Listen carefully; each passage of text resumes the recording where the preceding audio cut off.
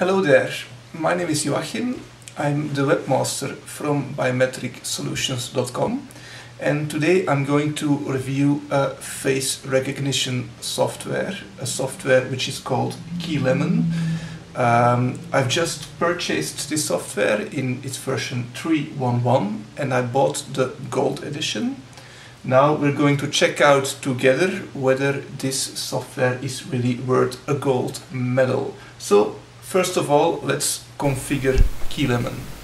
So I've opened up the home screen of the Keylemon control center.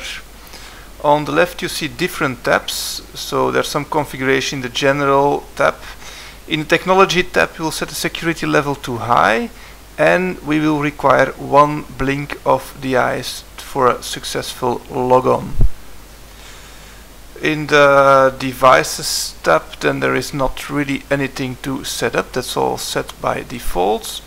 Then it's time to create a face model. We'll create 3 face models. That's the first one. So if you actually are going to use Keylemon, then you should create different face models in different lighting conditions to allow the software for a good recognition.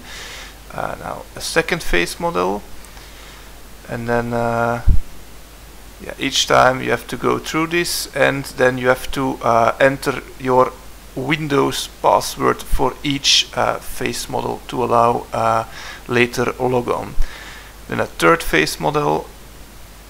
This is just for testing purposes. Normally you would not create 3 face models with the same lighting conditions. That's quite useless. Okay, that's it. We don't use any voice models. Quick overview of the plugins. We'll only use Lemon login in this case, and that's it. So we've just configured Keylemon, and I've logged off from my computer. So I'm now onto the logon screen. You see all the different users that can log in on this computer. And you see in the small Keylemon screen that Keylemon is actually detecting my face, and it links the face to my accounts. Now I'm going to really look into the camera, and it tells me I'm authenticated, and it asks me to blink with my eyes as a sort of liveliness check. So I blink my eyes, Keylemon successfully performed the liveliness check, and I'm logged on to the system.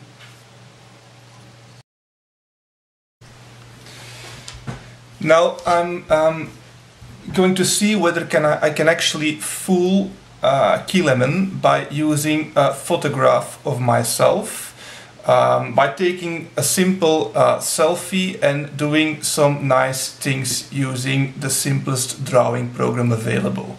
So let's take a selfie to start with.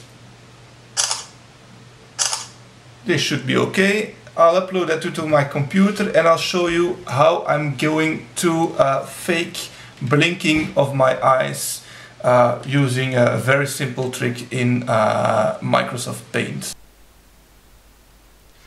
So I've opened the selfie I've just taken in Microsoft Paint.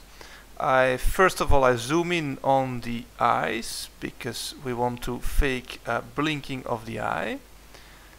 And then, oh, that is wrong. We're going to copy part of the eyelids, and we're going to copy the skin tone color over the complete eye until it is completely covered. Both eyes are completely covered. We're going to draw some nice eyelids. We'll take a thick line for that. Aesthetics don't matter as long as the software thinks the eyes are really closed. And basically that's it. So we're back at the Keylemon logon screen. First of all, I'll show you what I have on my smartphone now. This is the normal myself, and this is a zombie-like picture of myself with my eyes drawn shut. So now I'm going to see whether this is sufficient to fool Keylemon. It's not very ergonomic. So let's see. I present myself, and you see Keylemon is already blinking, that it's recognizing myself. So, but it's waiting for me to blink my eyes. So I'll see. It's not very practical.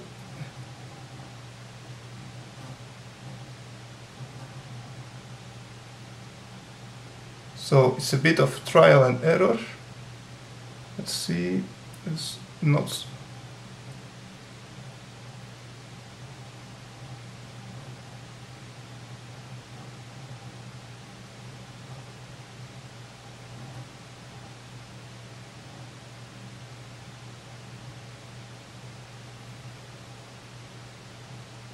Any time now.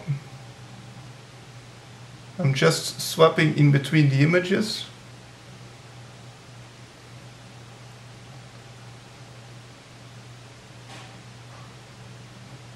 Yeah, and that's it, we're in. So I will show you in front of the camera what I did. I just, with my finger, switched in between images in a continuous way. And it's just a matter of trial and error, but yeah, in a few minutes this will work out. Just to be clear, I'll show you the settings of Keylemon, because I know I'll get comments on this stating that I fooled with the settings. These are the actual settings. As you see, Keylemon was set on high recognition accuracy with a maximum with a number of blinks required to log on of 1. So guys, what this shows is that face recognition, at least the face recognition offered by Keylemon today is not a viable alternative for passwords. It's simply not secure enough.